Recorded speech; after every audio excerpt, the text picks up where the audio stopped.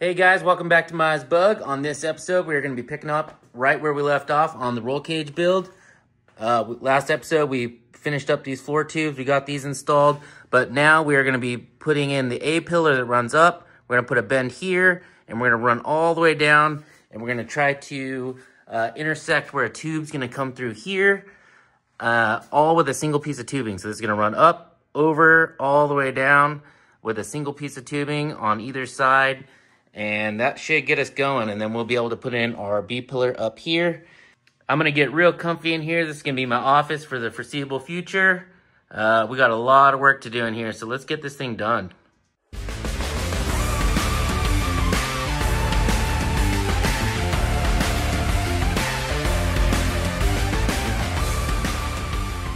Welcome back to our roll cage diagram. In the last episode, we installed the two lower tubes, the purple ones here on the bottom.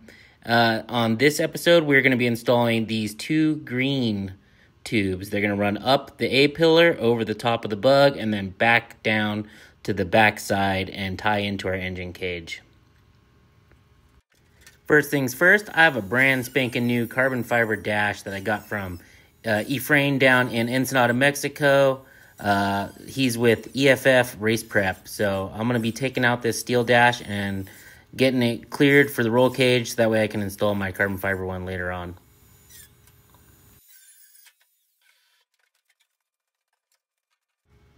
Next, I started with some eyeball engineering, just started putting a scrap piece of tubing in place and kind of just coming up with a game plan of how the tubing was going to land in my head. Next, I needed to take some measurements and decide where my first and second bend they were gonna start and stop. This is a little bit of a thinking game, and I'm not really sure how much bend I need to do, so I decided to make a template. I took a piece of tube and I lined it up with my reference on my tubing bender, and I marked it every 1 inch. And that way I could calculate how much tubing is required to make a 90-degree bend. I then made my first bend in my tubing, removed it, and traced it onto a piece of poster board. I put the poster board inside the vehicle and then did my best attempt at measuring to the next bend using my new template.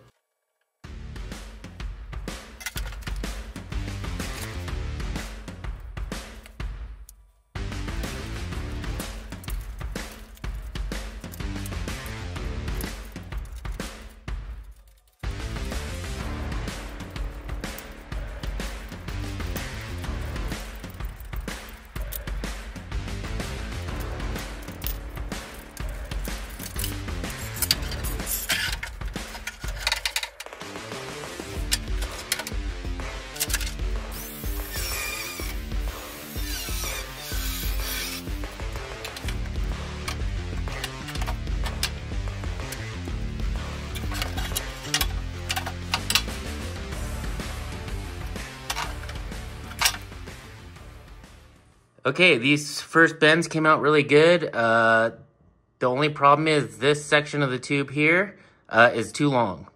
And that's just my inexperience, not really knowing what I'm doing and how I marked the bends. It actually ended up making this a little bit longer than I wanted. So I am gonna cut right here and add in a sleeve and drill some holes for some rosette welds. And then I will land that interface, that section where I'm cutting it, right on where another tube attaches. So that should be plenty strong enough, and I'll also add some reinforcing tubes. Hopefully that works and I'll be able to save this tube, but otherwise I'll have to start over. But I think this is gonna work.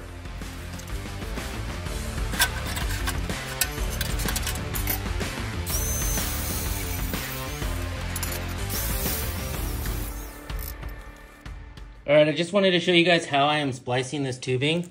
Since I did have to take a couple inches out of this section here, I had to cut it, and the way I'm going to be splicing this back together is I beveled these tubes back just a hair. I will probably do a little bit more. I got a 4-inch sleeve that'll go inside of this tube, inside of that tube. I've drilled holes here for rosette welds to connect the sleeve to the outer tubing, and then I'll leave a small gap here so that way I can get a weld all the way around here. It'll connect these two pieces of tubing together as well as the sleeve inside. and I have a mark there to make sure it's centered nicely. Another thing is, after that's all assembled, I purposely chose this spot on the tube because there's another intersecting piece of tube that's going to come in and splice right over the top of that.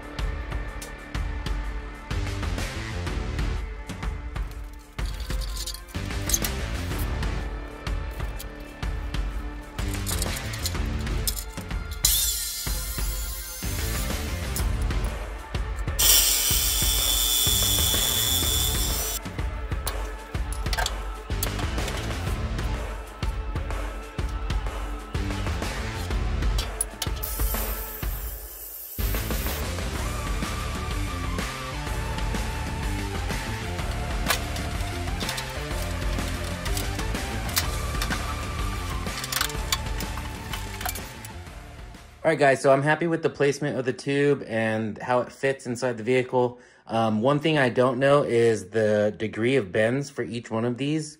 I started with something close, and then I kept bending it a little bit more until I liked it. The problem with that is now I don't really know how to duplicate it. So what I'm doing is I have this little clamping table, which I love. I use this thing all the time. I set up this bar vertical, so it's at 0. You could set this here. It doesn't have to be perfectly 0. So right now it's at 3 degrees. I'm gonna 0 it. Now it's at 0. And now I'll come down here, set it on here, and I'll be able to get my angle. So 44.25. And I could do that for all the different bends.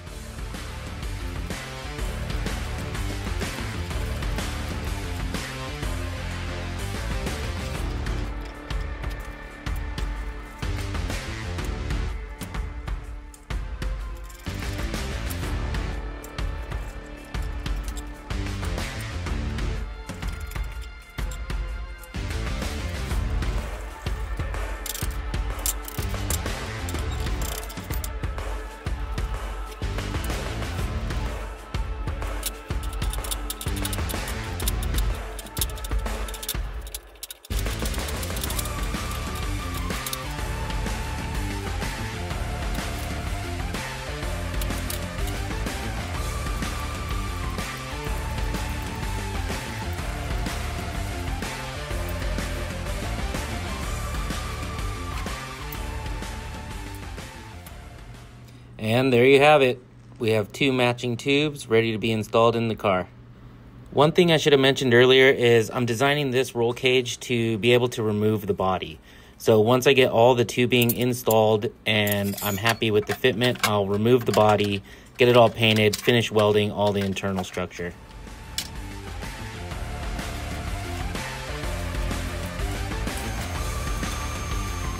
Now I'm getting things lined up, squared up, leveled off, and ready to tack.